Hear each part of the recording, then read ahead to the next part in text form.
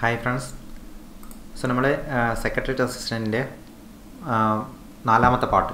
Okay, നാലാമത്തെ part 31 മുതൽ 40 വരെയുള്ള ക്വസ്റ്റ്യൻസ് ആണ് ഇതിൽ നോക്കുന്നത്.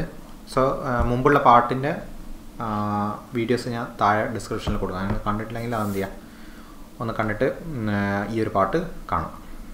ഓക്കേ, അപ്പോൾ 31 മുതൽ 40 വരെയാണ് ചെയ്യുന്നത്.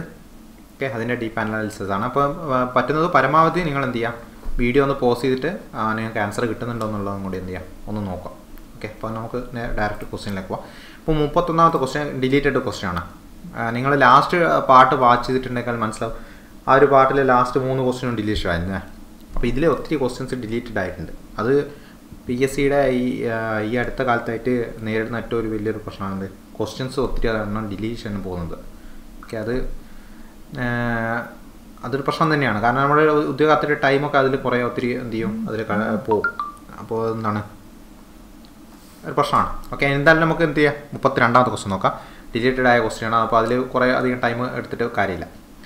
ഇനി ക്വസ്റ്റ്യൻ 32 കേട്ടോ. ക്വസ്റ്റ്യൻ 32 ഞാൻ ഇംഗ്ലീഷാണ് എടുത്തിട്ടില്ല, മലയാളമല്ല, ഇംഗ്ലീഷ് ക്വസ്റ്റ്യൻ എടുത്തിട്ടില്ല. കാരണം ചിലതൊക്കെ ഈ മലയാളം വായിച്ച് കഴിയുമ്പോൾ കുറച്ച് ബുദ്ധിമുട്ടാണ്. പ്രത്യേകിച്ച് ഈ സയൻസ് ക്വസ്റ്റ്യൻസൊക്കെ മലയാളത്തിൽ വായിച്ചിട്ട് മനസ്സിലാക്കാനുള്ള ബുദ്ധിമുട്ടുകൊണ്ടാണ് ചിലത്. അതുകൊണ്ട് ചിലപ്പോൾ നിങ്ങൾ അടുത്ത ക്വസ്റ്റ്യൻ ചിലപ്പോൾ മലയാളത്തിൽ കാണും കേട്ടോ. അടുത്ത ക്വസ്റ്റ്യൻ മലയാളത്തിൽ. അപ്പോൾ മലയാളമാണ് അതിൽ എളുപ്പം വായിക്കാൻ. അതുകൊണ്ടാണ് ഞാൻ മലയാളം അടുത്ത ക്വസ്റ്റ്യനിൽ ഇട്ടത്.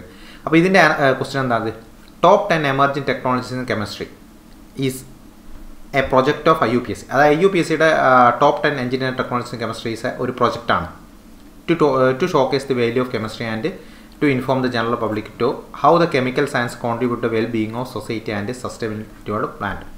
അപ്പോൾ ഈ പ്രൊജക്റ്റിൻ്റെ ഭാഗമാകാത്ത പ്രോഗ്രാം ഏതാണെന്നാണ് താഴെ ചോദിക്കുന്നത്. ഓക്കെ, ഇതൊന്നുമില്ല, ഇത് കറണ്ട് അഫെയർ ആയിട്ട് ബന്ധപ്പെട്ട ക്വസ്റ്റ്യൻ കേട്ടോ. 2021 ഒരു കറണ്ട് അഫെയറിലൊക്കെ കുറച്ച് നല്ല ഡീപ്പായിട്ടുള്ള ക്വസ്റ്റ്യൻസ് തന്നെയാണ് സെക്രട്ടറി അസിസ്റ്റൻറ്റ് വന്നിട്ടുള്ളത്.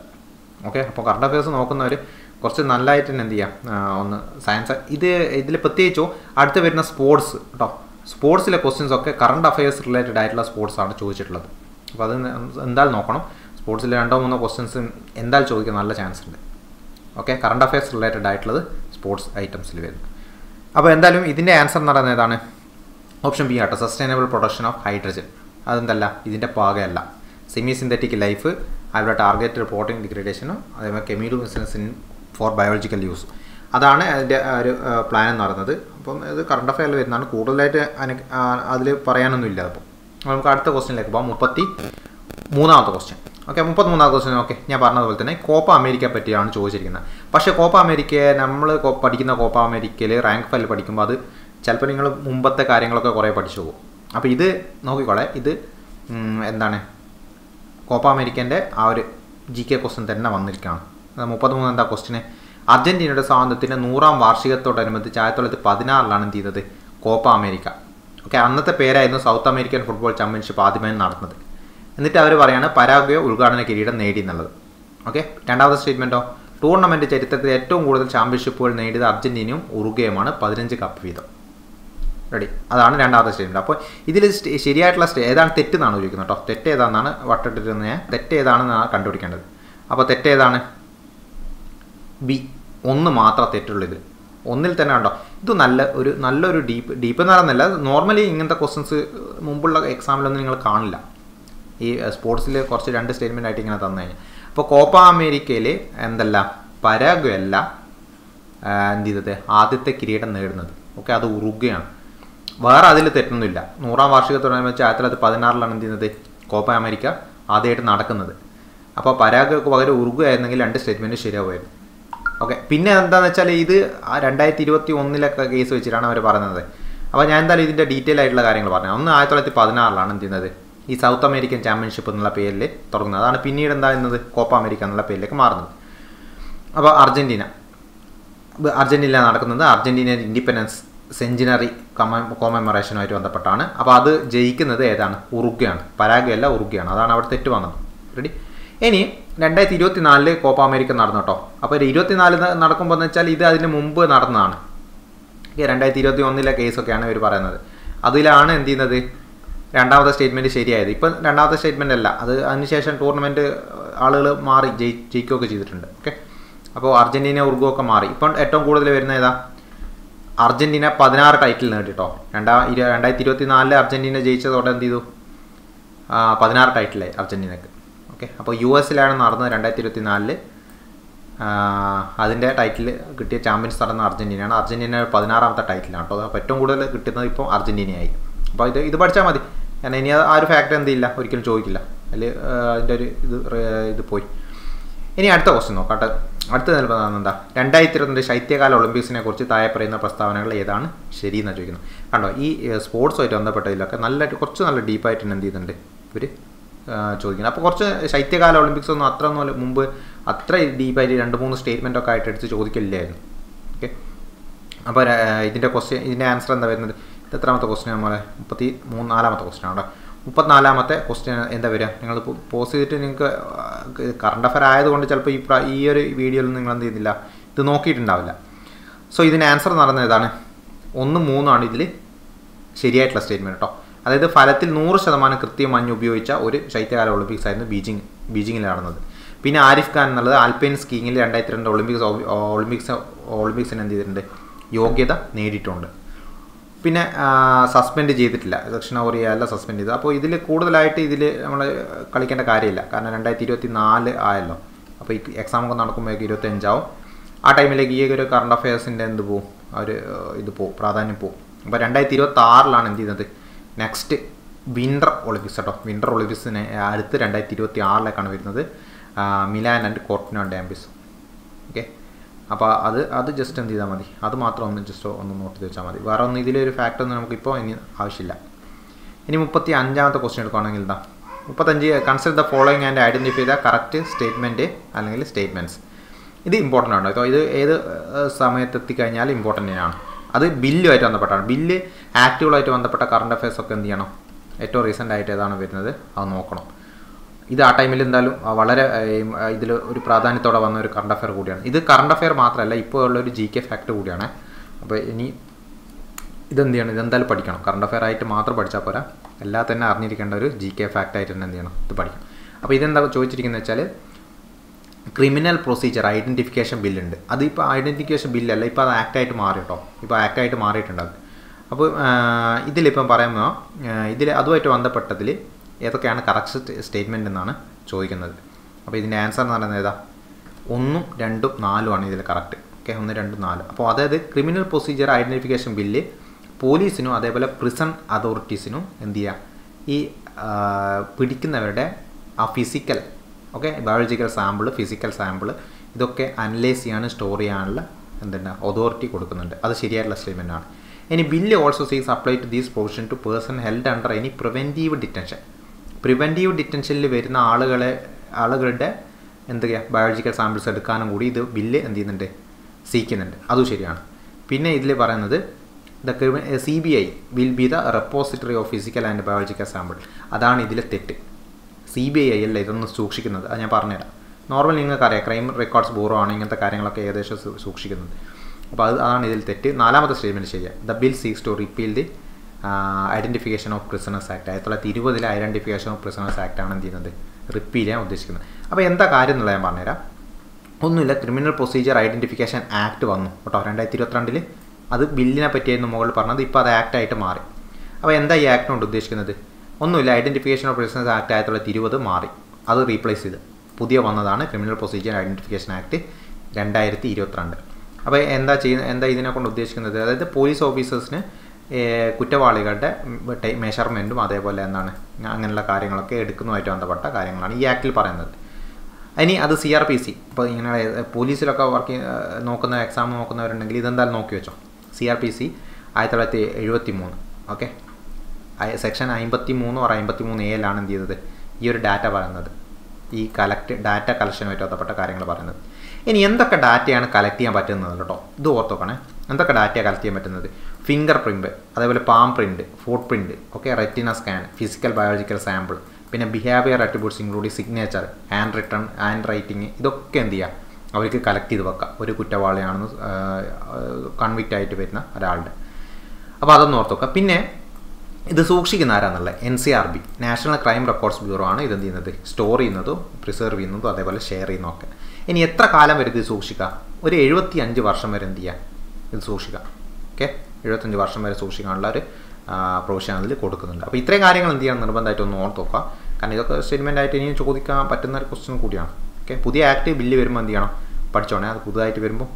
36ാമത്തെ ക്വസ്റ്റ്യനിൽ താഴെ പറയുന്നതിൽ ആരാണ് ഇന്ത്യൻ ചരിത്ര ഗവേഷണ കൗൺസിലിൻ്റെ ഇപ്പോഴത്തെ ചെയർപേഴ്സണായിട്ട് പ്രവർത്തിക്കുന്നത്? ഒന്നുമില്ല, രഘുവേന്ദ്ര തൻവാർ. അത് പുതിയ അപ്പോയിൻമെൻ്റ് ആണ്. പുതിയ അപ്പോയിൻമെൻ്റൊക്കെ വരുമ്പോൾ ഒന്ന് നോക്കി നോക്കാം. ഇത് നിങ്ങൾ മിക്കവാറും ചിലപ്പോൾ ആ ടൈമിലേക്ക് പഠിക്കുമ്പോൾ മാറും എക്സാം വരുമ്പോഴേക്ക്. അപ്പോൾ അതിൽ കാര്യമില്ല, കൂടുതലായിട്ട് അതിലൊന്നും പറയുന്നില്ല. ഇനി 30ാമത്തെ ക്വസ്റ്റ്യൻ, ഇത് വളരെ എളുപ്പമുള്ള പ്രീവിയസ് ഇയർ ക്വസ്റ്റ്യൻ ആണ് കേട്ടോ. പ്രീവിയസ് ഇയർ ഒത്തിരി പ്രാവശ്യം ചോദിച്ചു എനിക്കൊന്ന് ഈ ഒരു 2021-22 തന്നെ ഈ ക്വസ്റ്റ്യൻ ചോദിച്ചിട്ടുണ്ട്. അതായത് അന്തരീക്ഷ പാളികളുടെ ശരിയായ ക്രമം തിരഞ്ഞെടുക്കാനാണ് പറയുന്നത്. ഏതാ വരിക 37? ഇത് നിങ്ങൾ നോക്കി ആൻസർ അറിയാമെന്നുള്ള. ഫസ്റ്റ് എവിടെ ഏറ്റവും താഴെ വരുന്നത് ഏതാ? ട്രോപ്പോസ്ഫിയർ. തൊട്ട് മുകളിൽ സ്ട്രാറ്റോസ്ഫിയർ, പിന്നെ മീസോസ്ഫിയർ, തെർമോസ്ഫിയർ. അപ്പോൾ ഇതാണ് ഓർഡർ എന്ന് പറയുന്നത്. അതായത് ഇത് എന്തിൻ്റെ അടിസ്ഥാനത്തിലാണ് ഇങ്ങനെ വേർതിരിക്കുന്നത്? ഏതിൻ്റെ അടിസ്ഥാനത്തിലാണ്? ഊഷ്മാവിനെ അടിസ്ഥാനമാക്കിയിട്ടാണ് കേട്ടോ ഈ 5ആയിട്ട് തരംതിരിക്കുക. 5 ഉണ്ട്, ഇതിപ്പോൾ 4 ഇതിൽ നിങ്ങൾക്ക് കാണാൻ പറ്റും. അപ്പോൾ 5ാമത്തെ ഏതാ വരുന്നത്? പുറത്തെ എക്സോസ്ഫിയർ എന്ന് പറഞ്ഞൊരു 5ാമത്തെ ഒരാൾ കൂടിയുണ്ട്. അപ്പോൾ ആദ്യം വരുന്നത് troposphere, stratosphere, mesosphere, thermosphere, exosphere. അത്രയാണ് കേട്ടോ. ഇനി ട്രോപ്പോസ്ഫിയറിനെ പറ്റി ഞാൻ കുറച്ച് കാര്യങ്ങളൊന്ന് പറയട്ടോ. ഇതിലെല്ലാത്തിനെ പറ്റി പറയുകയാണെങ്കിൽ നമ്മൾ വലിയ ലെങ്തിയിൽ പോകും വീഡിയോ. അപ്പോൾ ട്രോപ്പോസ്ഫിയറിൽ ഇമ്പോർട്ടൻ്റ് ആയിട്ട് നിങ്ങൾ ഓർത്തുവെക്കേണ്ടത് എന്തൊക്കെയാണെന്നുള്ളത്. ഏറ്റവും താഴത്തെ പാളിയാണ് ട്രോപ്പോസ്ഫിയർ. ഇതൊക്കെ നിങ്ങൾക്ക് അറിയാൻ നോക്കണം ഒന്ന്. പിന്നെ ദൈനംദിന കാലാവസ്ഥക്ക് കാരണമാകുന്ന മണ്ഡലം. കാരണം ഏറ്റവും താഴെ എന്ന് പറയുമ്പോൾ ഭൂമിയായിട്ട് ടച്ച് ചെയ്യുന്നതാണ്. അപ്പോൾ നിങ്ങൾക്കറിയാം നമ്മൾ ജീവിക്കുന്ന ഒരു മണ്ഡലം എന്ന് പറയുന്നത് ട്രോപ്പോസ്ഫിയറിലാണ്. അപ്പോൾ ഏറ്റവും കാലാവസ്ഥാ വ്യതിയാനങ്ങളൊക്കെ വരുന്നത് നമ്മൾ ജീവിക്കുന്ന ഒരു ചുറ്റുപാടിലാണെന്ന് ഓർത്ത് വെച്ചാൽ അത് കിട്ടും. ഇനി ഭൗമാന്തരീക്ഷത്തിന് പിണ്ടത്തിന് 80% കാണപ്പെടുന്ന അന്തരീക്ഷ മണ്ഡലം. അതായത് അറ്റ്മോസ്ഫിയറിൻ്റെ 80% എന്താണ് മാസം ഈ ഒരു ഇതിലേക്കാണ് ഒതുങ്ങി നിൽക്കുന്നത്. നിങ്ങൾക്കറിയാം മുകളിലുള്ള എയറൊക്കെ താഴെയുള്ള എയറിനെ പുള്ളിത് എന്ത് ചെയ്യും? ഏകദേശം 80% ഇതിൻ്റെ ഉള്ളിൽ തന്നെ വരും. ഏതിൻ്റെ ഉള്ളിൽ? ഈ ട്രോപ്പോസ്ഫിയറിൻ്റെ ഉള്ളിൽ തന്നെ. ഓക്കെ, ഇനി അടുത്തത് മേഘരൂപീകരണം, മഴ, മഞ്ഞ്, കാറ്റ്, ഇടിമിന്നൽ തുടങ്ങിയ അന്തരീക്ഷ പ്രതിഭാസങ്ങൾ സംഭവിക്കുന്ന അന്തരീക്ഷ മണ്ഡലമാണ് ഇത് ഈ ട്രോപ്പോസ്ഫിയർ എന്ന് പറയുന്നത്. അതും ഈ ഒരു പോയിൻ്റുമായിട്ട് കണക്ട് ചെയ്താൽ മതി. അതായത് ദൈനംദിന കാലാവസ്ഥാ വ്യതിയാനത്തിന് കാരണമാകുന്നതെന്ന് പറയുമ്പോൾ പിന്നെ മേഘരൂപീകരണം, മഴ, മഞ്ഞ്, കാറ്റ് ഇതൊക്കെ ഇതിൽ വരുന്നുള്ളതൊന്ന് ജസ്റ്റ് ഓർത്ത് നോക്കാം. ഇനി അടുത്ത പറയുകയാണെങ്കിൽ ശരാശരി 13 കിലോമീറ്റർ ഉയരം വരെയാണ് ഇത് വ്യാപിച്ച് കിടക്കുന്നത്. അത് ഓർത്ത് നോക്കണേ. ഇതൊക്കെ ചോദിച്ച ക്വസ്റ്റ്യൻസ് കേട്ടോ, പ്രീവിയസ് ക്വസ്റ്റ്യൻസ് ചോദിച്ചാണേ. ശരാശരി 13 എന്ന് പറയാനുള്ള കാരണം എന്ന് വെച്ചാൽ ധ്രുവപ്രദേശത്ത് ഏകദേശം 8 കിലോമീറ്ററും ഭൂമധ്യരേഖയിൽ 18 കിലോമീറ്ററും വരെ എന്ത് ചെയ്യുന്നുണ്ട്? ഈ ഒരു ട്രോപ്പോസ്ഫിയർ വ്യാപിക്കുന്നുണ്ട്. അപ്പോൾ അതിൻ്റെ ഏകദേശം ശരാശരി എന്ന് പറയുന്നത് എന്ത് 13 കിലോമീറ്റർ വരെയാണ് വ്യാപിച്ച് കിടക്കുന്നത്. ഓക്കെ, ട്രോപ്പോസ്ഫിയറിൻ്റെ വ്യാപിച്ച് കിടക്കുന്നത്. ഇനി ട്രോപ്പോസ്ഫിയറിലെ ഒരു പ്രത്യേകത എന്ന് വെച്ചാൽ ഉയരം കൂടുന്നതിനനുസരിച്ച് ഊഷ്മാവ് കുറഞ്ഞു വരുന്നുണ്ട്. അത് നിങ്ങൾ ഇങ്ങനെ ഓർത്ത് വെച്ചാൽ നിങ്ങൾ നോർമലി നമ്മളിപ്പോൾ ട്രിപ്പൊക്കെ പോകുമ്പോൾ എന്താണ് കുറച്ച് മുകളിലോട്ട് കയറി പോകുമ്പോൾ എന്ത് ചെയ്യും? നമുക്ക് തണുപ്പാൻ അനുഭവപ്പെടും അല്ലേ? ചുരമൊക്കെ കയറിയിട്ട് മുകളിലോട്ട് പോകുമ്പോൾ തണുപ്പ് അനുഭവപ്പെടും. അങ്ങനെ ഒന്ന് ഓർത്ത് വെച്ചാൽ മതി. അപ്പോൾ ട്രോപ്പോസ്ഫിയറിൽ എന്താണ് ഊഷ്മാവ് കുറയാണ് ചെയ്യുന്നത് മുകളിലോട്ട് പോകുമ്പോൾ. അപ്പോൾ ഓരോ മണ്ഡലത്തിനും അതിൻ്റെതായ പ്രത്യേകത ഉണ്ട്. അത് ആ മണ്ഡലം നിങ്ങൾ എടുത്തിട്ട് പഠിച്ചോണം. ഇനി ഇതെങ്ങനെയാണ് വരുന്നത് കേട്ടോ, ഇത് SCRTയിൽ കറക്റ്റ് പറഞ്ഞിട്ടുണ്ട്. അതേപോലെ 1-2 പ്രാവശ്യം റിപ്പീറ്റ് ആയിട്ടുള്ള ചോദ്യം കൂടിയാണ്. ട്രോപ്പോസ്ഫിയർ താപനിലയിൽ ഓരോ 165 മീറ്റർ മുകളിലേക്ക് പോകുന്നതിൽ എത്ര കുറവ് വരും? 1 ഡിഗ്രി സെൽഷ്യസ് വെച്ചിട്ട് കുറയും. 1 ഡിഗ്രി സെൽഷ്യസ് വെച്ചിട്ട് കുറയും. ഞാൻ പറഞ്ഞു മുകളിലോട്ട് പോകുന്നതോടെ എന്ത് ചെയ്യും? ചൂട് കുറഞ്ഞു വരും. അപ്പോൾ എങ്ങനെയാണ് അത് ചൂട് കുറഞ്ഞു വരുന്നത്? ഒരു 165 മീറ്റർ നിങ്ങൾ മുകളിലോട്ട് പോയാൽ കഴിഞ്ഞാൽ എന്ത് ചെയ്യും? ഒരു 1 ഡിഗ്രി സെൽഷ്യസ് കുറയും. അതിനെ പറയുന്ന പേരാണ് എന്ത്? ക്രമമായ താപനഷ്ട നിരക്ക്, നോർമൽ ലാപ്സ് റേറ്റ് എന്നാണ് പറയുന്നത്. അപ്പോൾ ഇത്രയും കാര്യങ്ങൾ നിങ്ങൾ ട്രോപ്പോസ്ഫിയറിൽ പഠിക്കണം. കാരണം ഇതൊക്കെ ചോദിക്കാറുള്ളതാണ്.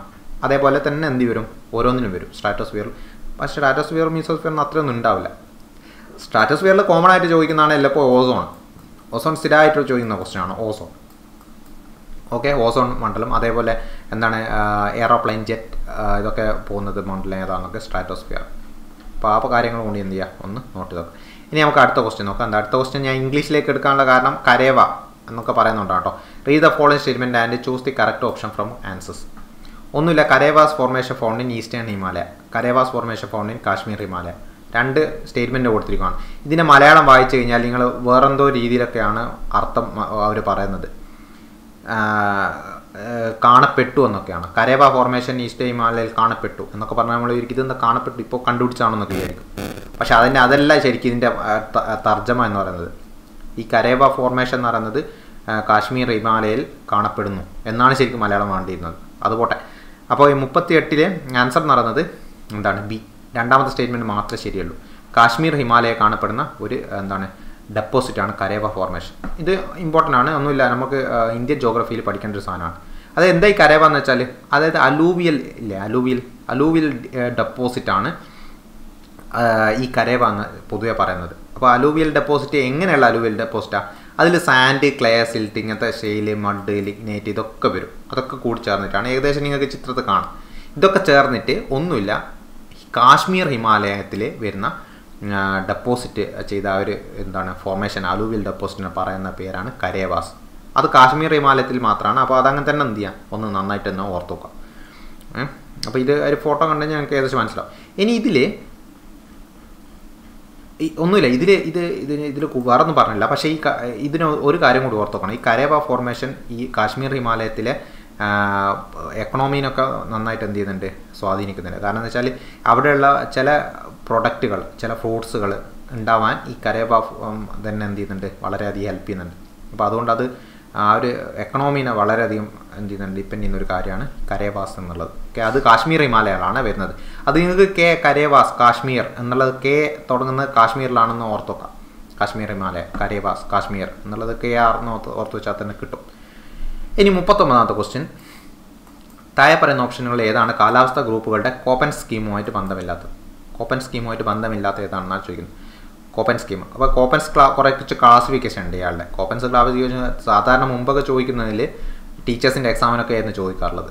ഓക്കെ, ഇത് ശരിക്കും +1 ഓർ +2, എനിക്ക് കറക്റ്റ് ഓർമ്മയില്ല, +1 ഓർ +2 എന്ത് ചെയ്യുന്നുണ്ട്, ജോഗ്രഫിയിൽ കറക്റ്റായിട്ട് പറയുന്നുണ്ട് കോപ്പൻ സ്കീം എന്താണെന്നുള്ളത്. ഓക്കെ, അപ്പോൾ ഇതിൻ്റെ ആൻസർ 39ന് ആൻസർ എന്ന് പറഞ്ഞാൽ ഏതാ വരിക, 39A ആണ് കേട്ടോ. ടൈഗ ടീ എന്നുള്ള ഒരു സാധനമൊന്നും എന്തില്ല പറയുന്നില്ല, മറ്റുള്ളവയൊക്കെ പറയുന്നുണ്ട്. അത് ഇത് ഇങ്ങനെയാണ് ഇതിൻ്റെ ഗ്രൂപ്പ് വരുന്നത്, കോപ്പൻസ് ക്ലാസിഫിക്കേഷൻ വരുന്നത്. അതായത് എ എന്ന് പറയുന്നത് ട്രോപ്പിക്കലാണ്. അതായത് average temperature of the called month is 80 degree Celsius or high. Tropical വരുന്നതാണ് എ എന്നുള്ള ക്ലാസിഫിക്കേഷനിൽ നിന്ന്. ഓക്കെ, എ നോക്കി നിങ്ങളിവിടെ ഉഷ്ണമേഖല, ഈർപ്പമുള്ള കാലാവസ്ഥ, അതാണ് ട്രോപ്പിക്കൽ. അടുത്തത് ബി നോക്കിയേ, ഡ്രൈ ആയിട്ടുള്ള ക്ലൈമറ്റ് ആണ് ബി. ഓക്കെ, ബി എന്തായിരുന്നു പറയുക, ഡ്രൈ ആയിട്ടുള്ള വരണ്ട കാലാവസ്ഥയാണ്.